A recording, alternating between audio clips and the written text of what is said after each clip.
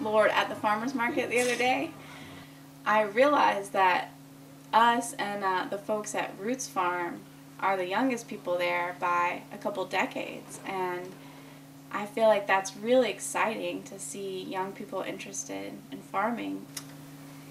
So I went into Farm 255 and I was talking with Olivia, who is one of the owners there, and a friend of mine. And I told her that I wanted to find some land to farm, and she said, well, there's a flyer up on the wall by the bathroom. This woman, Renee, wants somebody to farm her land. That was in November. I mean, I was way in over my head because I didn't know anything, really. I knew just so little about farming, about growing anything. And I mean, Lacey, like from the first day that she came here, was just basically an idea machine. Her land sits on 5 acres, but we only have about half an acre under cultivation, which is an incredibly tiny farm. Some would say a large garden. Well, Maggie and I first met as roommates, and we got along really well immediately. We started drinking whiskey and painting our toenails and cracking jokes. Maggie's real funny. I don't know if you noticed. Just want someone to save me. Oh, oh, oh, oh. I'll always be there when you're ahead.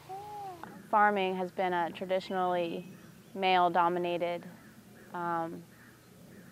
occupation, and I think that's starting to change. There's more faces, more women's faces at the farmers market, Maggie and I being 2 of those, and also the women who've come out here. We're all tomboyish and have mostly had all men as friends, and so for the first time in our lives we're able to spend time with other women, and that's been a really positive experience for all of us.